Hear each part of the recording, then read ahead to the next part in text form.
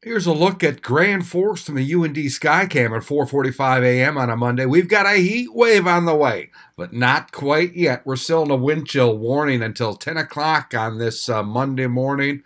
4:45 a.m. minus 16 degrees at Grand Forks with a wind chill of minus 34. But hey, look at this. Hang on to your hats. Heat wave on the way for Tuesday. National Weather Service forecasting 32 degrees for Tuesday as the high. That's around 60 degrees warmer than some of our coldest temperatures lately. And on Wednesday, not quite as warm, 21, and on Thursday, 26 degrees, and that's above zero finally.